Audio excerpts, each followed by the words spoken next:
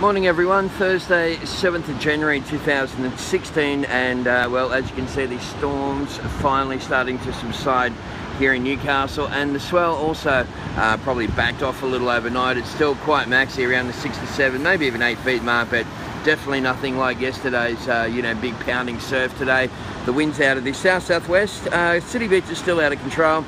Travel probably your best and only option to spots like 1 Mile, 1 Mile Point, maybe even Fingal Point. It's a bit of a bomb shelter, handles these sort of conditions up the bay.